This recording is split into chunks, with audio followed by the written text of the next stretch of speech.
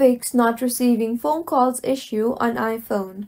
Hello everyone, I am Bishaka and welcome to our channel. Let's get right into the tutorial. In order to fix not receiving phone calls issue on iPhone, make sure your carrier service is working properly.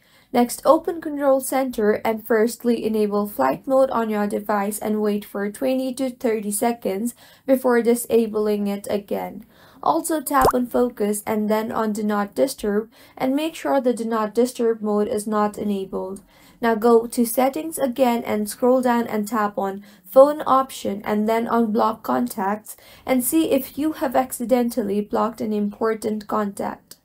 Go to Settings again and check your software version and make sure your iPhone is updated to the latest version of iOS. To check, tap on General and then on Software Update. If there are any updates in here, then go ahead and update your device further.